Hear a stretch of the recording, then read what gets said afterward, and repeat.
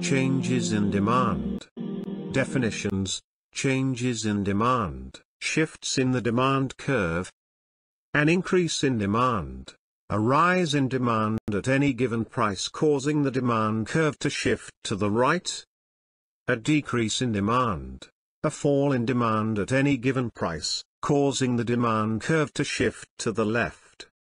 The table shows that at any given price, a larger quantity is demanded. At a price of $2, for instance, initially 5,000 ice creams would be demanded a day.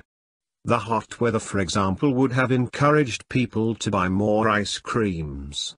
Demand would increase to 7,000. On a diagram, an increase in demand is shown by a shift to the right of the demand curve.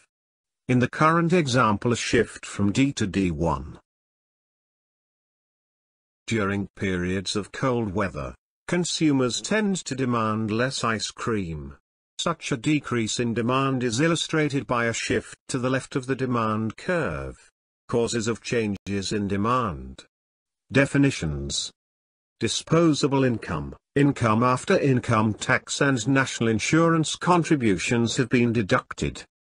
Normal good, a product whose demand increases when income increases and decreases when income falls. Inferior good, a product whose demand decreases when income increases and increases when income falls. Among the factors that can cause consumers to demand different quantities of a product, even if the price has not changed, are changes in disposable income, changes in the price of related products, advertising campaigns, changes in population, changes in taste and fashion. Changes in disposable income. An increase in disposable income raises consumers' purchasing power. For most of the products, this results in an increase in demand. In fact, so common is this positive relationship between income and demand, that such products are referred to as normal goods. A few products have a negative relationship with income. These products are called inferior goods. When income rises, demand falls of inferior goods as consumers switch to better quality. For example, intercity bus transport is an inferior good. As income increases, people will prefer air travel rather than buses. So with an increase in income, demand will decrease. In China, urban incomes rose by more than 11% in 2011. This contributed to a rise in demand for mobile phones, making China the world's largest mobile phone market, with approximately 350 million handsets. A. Illustrate the change in demand for mobile phones in China on a diagram. B. Is a mobile phone a normal or an inferior good? Explain your answer.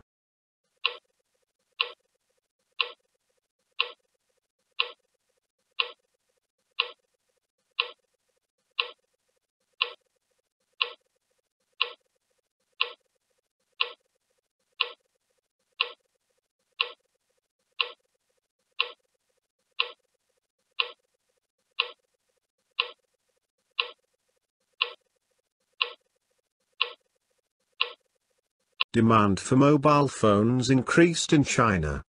This would have caused their price to rise and their supply to extend. The graph would shift from D to D1. A mobile phone is a normal good. This is because demand for mobile phones increases as income rises. Some of those without phones purchase them, and those with phones upgrade them for better models. Changes in the price of related products. Definitions. Substitute, a product that can be used in place of another. Complement, a product that is used together with another product. An increase in demand can be caused by a rise in the price of a substitute product. If the price of holidays to Egypt rises, demand for holidays to Mauritius may increase. Demand will also increase if the price of a complement falls. If travel insurance becomes cheaper, demand for holidays to most of the destinations will increase. Advertising. A successful advertising campaign will increase demand for a product. It may bring the product to the notice of some new consumers and may encourage some existing consumers to purchase more quantities of the product. Changes in population. Definitions. Aging population, an increase in the average age of the population. Birth rate, the number of live births per thousand of the population in a year. The population of a country can change in terms of both size and age composition. If there is an increase in the number of people in the country, demand for most products will increase. If there is an aging population, with people living longer, and a fall in the birth rate, demand for wheelchairs is likely to increase, while demand for toys is likely to decrease. Other factors. A range of other factors can influence demand for a product. It was mentioned earlier that a change in weather conditions will affect the demand for ice cream. Such a change would also shift the demand curve for umbrellas, soft drinks, and clothing. Expectations about future price rises can also influence current demand. Demand for oil increased during the revolution in Libya. This was because it was widely anticipated that a conflict was imminent and that such event would disrupt supplies of oil and raise price. For instance, the Olympic Games held in London in July 2012 increased the demand for holidays in the UK. In our previous videos, we covered the basics of the demand curve. Now we get to dive into what happens when the demand curve shifts due to increases or decreases in market demand.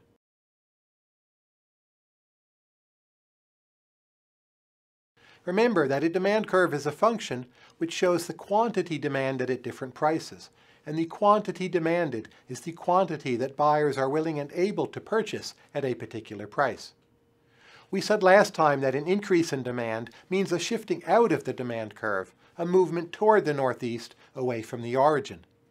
Now let's look at that more closely. An increase in demand means there's a greater quantity demanded at every price. For example, on the old demand curve, at a price of $25, people were willing and able to purchase 70 units. On the new demand curve, at that same price of $25, people are now willing and able to purchase 80 units. An increase in demand is a greater quantity demanded at the same price. We can also read an increase in demand using the vertical method. What that means is that at every quantity, there is a greater willingness to pay for that quantity. For example, for the 70th unit, people were willing to pay $25 for that unit. Now, with the new demand curve, people are willing to pay $50 for that unit. That's a greater willingness to pay for the same quantity, and this is what an increase in demand means. To review, because this is important, an increase in demand means an increase in the quantity demanded at every price. Or equivalently, it means an increase in the maximum willingness to pay for a given quantity. What would cause an increase in demand? The answer is anything that increases the quantity demanded at a given price, or that which increases the maximum willingness to pay for a given quantity. For instance, can you think of some factors which would make consumers willing to pay more for a good? Can you think of a factor which would make consumers want a greater quantity at a fixed price? Those are the types of factors which are going to shift the demand curve. Now in a minute, I'm going to give you a list of such possible factors. But I don't want you to memorize this list. Instead, I want you to understand what an increase in demand means. If you understand that, then you'll always be able to recreate such a list on the fly. Now, here are some examples of important demand shifters. For instance, changes in income and changes in population. Can you see, for example, how an increase in income might cause people to be willing to pay more for a given quantity of a good, or might cause them to want more of that good at a particular price? How about changes in population? More people might increase the quantity demanded at a particular price because there are more potential customers. Fewer people in the world could decrease the quantity demanded. How about some other factors which might shift demand curves? Well, there are prices of substitutes, prices of complements, expectations, and changes in taste. These are all a little bit trickier, but I'll go through them all in a moment. I just wanted for now to give you a sense of some of the other things which might also shift market demand. Of course, everything I've said about an increase in demand applies just the same but in reverse for a decrease in demand. A decrease in demand is a shift inwards of the curve toward the origin. It again could be read in two ways. It means that at any given price, there is less quantity demanded at that price. Similarly, for any given quantity, there is a lower willingness to pay for the same quantity. A decrease in demand means a decrease in the quantity demanded at every given price, or equivalently, a decrease in the maximum willingness to pay for each given quantity. What might cause a decrease in demand? Again, I'm going to belabor this point a little bit, but a decrease in demand is anything that decreases the quantity demanded at a given price or that decreases the maximum willingness to pay for a given quantity. If you keep in mind that is what a decrease in demand means, then you'll always be able to come up with factors which would decrease market demand. Let's look in more detail at some of the demand shifters, beginning with income. The effect of changes in income on demand depends on the nature of the good in question. For most goods, when your income goes up, you demand more of that good. Imagine that you're a poor student right now, but soon you'll graduate and get a high-paying job. When you get that high-paying job, when your income goes up, you're probably going to demand more automobiles, more housing, and more fine dining. These are all called normal goods because the demand for them goes up when incomes go up, and of course the demand for them goes down when incomes go down. There are also goods, however, for which, when your income goes up, your demand for them actually goes down. Again, when I was a poor student, for instance, I actually sometimes went to McDonald's to buy a cheeseburger because it was cheap. When my income went up, later I ate at McDonald's less often and ate at better restaurants, which of course cost more. I haven't actually eaten at McDonald's for many years. An inferior good is one which, when your income goes up, the demand for it goes down, and vice versa. For instance, think about soup. Soup is a cheap and easy meal, so during a recession, the demand for soup may well go up. During boom times, the demand for soup may well go down. Now, let's test your knowledge. I suggest you get a pencil and also a piece of paper. Put down two demand curves. Now we're going to think about the demand for hamburger helper, and we're going to think about it in two different situations, namely during a boom and during a recession. Here's our demand for hamburger helper. What is going to happen to this demand when the economy goes into a boom, when people's incomes go up? Now draw the new demand curve. What's that new demand curve going to look like? In a boom, the demand for hamburger helper is going to decrease because hamburger helper is an inferior good, so we get a decrease in demand. What about in a recession? Of course, in a recession, we get the opposite. In a recession, when incomes are going down, the demand for hamburger helper is going up. Here's another demand shifter, namely population. As the population of an economy changes, the number of potential buyers of a particular good also changes. For instance, what happens to the demand for diapers in Russia as birth rates drop? Well, that demand is going to decrease. In the United States, as you probably know, the baby boomers are getting older, so we're having many more elderly individuals in the population. Which products will increase in demand as the American population gets older? Well, think about that for a moment. Here are a few possible examples. As the number of elderly in the United States goes up, we would expect an increase in the demand for cancer drugs, for instance. Indeed, as the population has gotten older, pharmaceutical firms have invested more in research and development for producing drugs for older people. We'd expect also, as people get older, the demand for retirement communities goes up, perhaps even the demand for golf. How would we do this on a demand curve? Well, here's an old demand curve, but as the population gets older, the demand for these products, cancer drugs, retirement communities, and golf equipment, well, that goes up, so this curve shifts away from the origin and up to the right. Here's another demand shifter, the price of substitutes. Two goods are substitutes if an increase in the price of one good leads to an increase in demand for the other good as well. For example, suppose that the price of Nike shoes goes up. Well, that is going to increase the demand for Reebok shoes, and vice versa. Suppose instead that the price of Nike shoes goes down. That is going to decrease the demand for Reeboks as people switch from Reeboks to the now cheaper good, Nike. Another example.